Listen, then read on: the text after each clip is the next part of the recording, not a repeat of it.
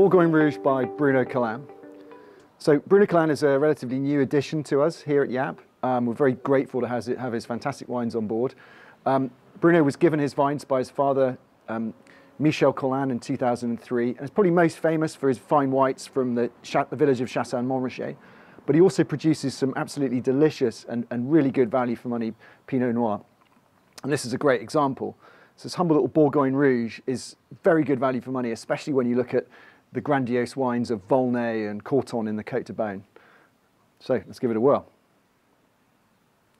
So on the nose, there's lovely, fresh red fruit.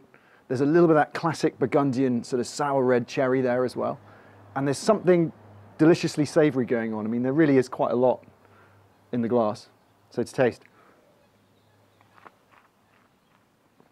A lovely continuation of that juicy red fruit, the lovely crisp acidity, really fine, well-integrated tannins, and a nice long finish. It really is absolutely tremendous.